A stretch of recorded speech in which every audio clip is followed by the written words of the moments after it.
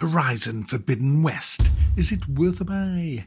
Let's read the words of the developer.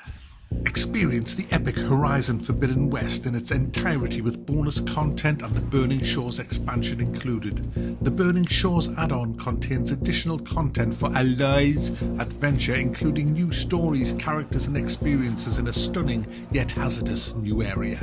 First up, guys, we'll have a quick look at the graphical options. As you would expect, there's quite a few twiddle and tweakers that you can change to get the game running the way you want it.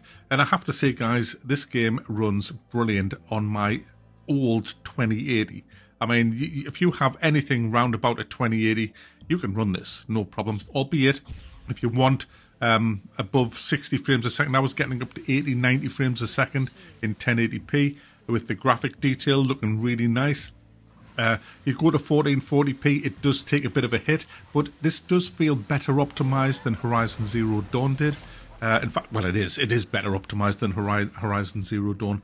It just runs great. I mean, I've been having no problems at all. I did lock it at 60 just for editing purposes, but when I did allow it to just run around, I was getting up to 90 frames a second, and it's just, yeah. When you look at this compared to Dragon's Dogma 2, it's night and day. Absolutely night and day. Also, the control with the mouse and keyboard is fantastic in this. I mean, it is really nailed on. It just works pretty much flawlessly. And, you know, coming from Dragon's Dogma 2 to this, it's like I feel like I've just been in the Stone Age playing Dragon's Dogma. Compared to this, it's fluid, it's fast, it runs well, it looks so much better, and like I say, the controls are just brilliant, and you can rebind everything, no conflicts, no bullshitty key systems that you have to have in. It's just light years ahead of what this is what games should be like. All games should be like this. If these can do it, everybody else should be able to do it. Simple as that. The game itself it is what Horizon Zero Dawn is. It's full of absolutely stupid mechanics like stealthing in a bush where you can clearly see where you are. And just sitting there with your head and shoulders peering out of this fucking bush while the machines and nasties are just walking by. Nothing to say here. We have no idea you're literally there. It's bullshit. All the parkour climbing, again, is just like the first one. Absolute wank. You just don't feel that you're doing anything. The game does it all for you. You literally just press forward and you will jump, skip, hop, leap, just climb. It's just shite, to be honest, in all of that. It is what the first one. If you like the first one, you'll love this because it's just more of the same. And it has to be said, guys, if you just detach your brain from what you're used to and just enjoy the open world, enjoy the game, it is a fun game. The bow and arrow is excellent. You get new weapons as well this time round. You can upgrade everything, your weapons, your outfits, and there's a few different armor sets that you can get. And the combat, again, is really, really good fun. Bang it up onto hard. I played most of this on normal to get as far into the game as I could in the hours that I allocated. I only allocated myself 5 hours to play this because I've got to move on to other stuff. But like I remember in the first one, it was very similar in the combat, so I put it on hard and it is much better. Switch HUD items off as well for the better experience, where you have to really kind of work hard to bring down the enemies. But the way it works is you scan them, you have a look at the weaknesses, and then you exploit that.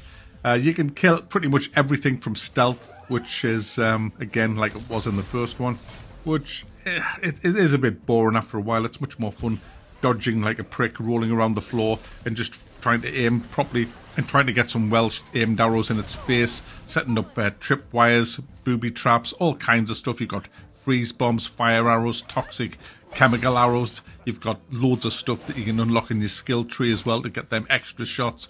It's just a way more fleshed out game than Horizon Zero Dawn was. It's definitely better.